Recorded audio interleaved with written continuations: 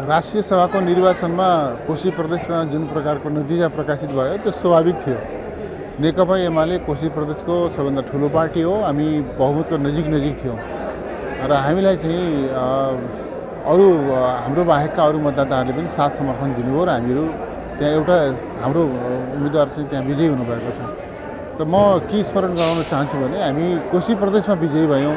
अरू प्रदेशहरूमा पनि अधिकांश स्थानहरूमा नेकपा एमालेको जति मतभार हो त्योभन्दा बेसी मत हामीले प्राप्त गरेका छौँ।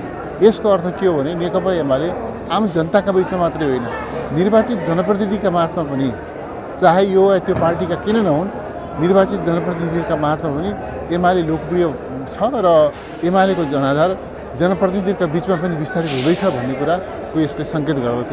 जहाँसम्म राष्ट्रिय राजनीतिको सन्दर्भ छ, राष्ट्रिय राजनीतिको सन्दर्भमा कुरा गर्दा यो सरकार समाजका लागि बोझ बनिसकेका छ।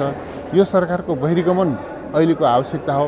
तर बहिर्गमन कहिले हुन्छ, कसरी हुन्छ भन्ने कुरा संसदको अङ्कगणितले तय गर्ने विषय छ। त्यसकारणले अहिले हामी यो सरकारको अङ्कगणितले साथ दिइरहेको अहिलेको अवस्थामा हामी सरकार परिवर्तनका निम्ति खासै केही त्यस्तो प्रयास हामीले गरेका छैनौँ। त्यसबाट हामी चाहिँ मिसन 84मा केन्द्रित भइरहेका छौँ।